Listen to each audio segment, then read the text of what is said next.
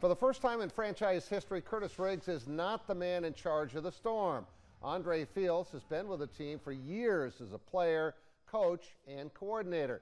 But the role of head coach is a much different animal, and he's literally been learning on the fly. He told me on Calling All Sports today he's enjoying the process and expects next year to be much smoother. And the most frustrating part has been all those close losses. And I think the most frustrating thing for us is that it was a lot of the same mistakes being done over and over again, and us kind of trying to change up how we get that message across so that we can get those things finalized, and it never really taken shape or taken hold. That's kind of the biggest frustration that us as a staff had.